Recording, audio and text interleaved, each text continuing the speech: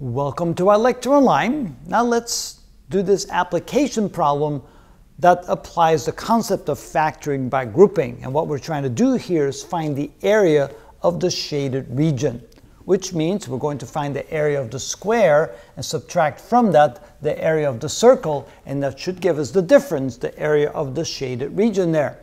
So that means that the area of the shaded region, I'll write it A sub SH, is equal to the area of the square minus the area of the circle.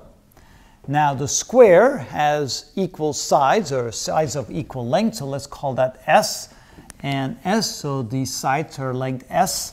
That means that the area of the shaded region is equal to S times S, or S squared, minus the area of the circle, which would be pi times the radius squared.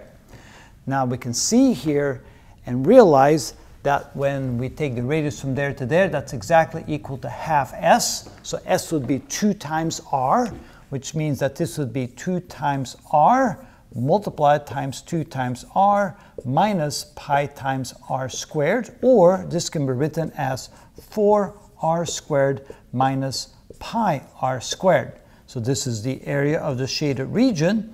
And then you can see that we can actually factor out a common factor.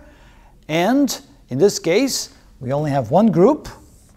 Notice that in this group of 2 terms, it contains the variable r squared in both terms. So that means we can say the area of the shaded region is equal to r squared times 4 minus pi.